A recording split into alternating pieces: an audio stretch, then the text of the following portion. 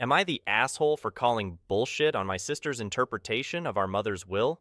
My mom died in March, and we live in Minnesota. She had 3 adult children, and her last update to her will, 2011, specifically states an equal split between the 3 of us. It also names her friend and my sister as co-representatives for her estate. In 2021, the Colorado Dept of Revenue seized $500 from one of her checking accounts because, unbeknownst to me, she had made me a co-owner of the account. She had also done this for my siblings. Colorado says I owe them some money. I disagree and don't have the money to pay them anyway. My brother has a similar situation with the IRS. Our mom feared that the taxman would seize her other accounts if they were associated with either of us, so she took us off the TOD, transfer on death, which had previously named all 3 of us, and just left my sister as sole TOD beneficiary. She told both me and my brother that we were not disinherited.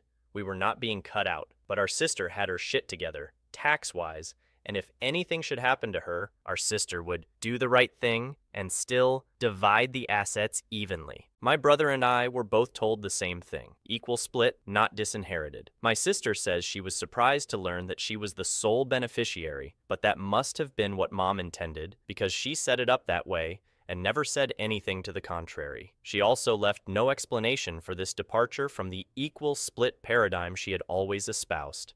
My sister found out about the annuities shortly after our mother's death. I don't know how many, but at least 2. I don't know how much, but at least $360K, possibly twice that. They are set to pay enough to live on comfortably, but not extravagantly for the next 18 years. My sister has stated that the annuities will not be divided, and she still intends to take a third of the remainder of whatever is left after selling the house, car, and a few small items of value. Eventually, with the help of my therapist, I'm in a place where I can be in the same room as her. We talked about estate business last night. No major disagreements. Then she said, "Our brother hasn't made eye contact with me for weeks. So here's where I might be the asshole." I said, "He is probably still in shock or still processing the enormous betrayal by you to your siblings and also to the trust Mom placed to be fair and to do the right thing.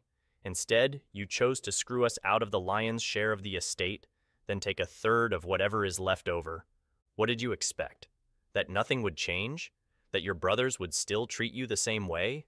That we would still travel every summer so our kids could see each other? That your brothers would still consider you to be family after you stole our inheritance?" She looked surprised. I went on a run to the liquor store a few minutes later.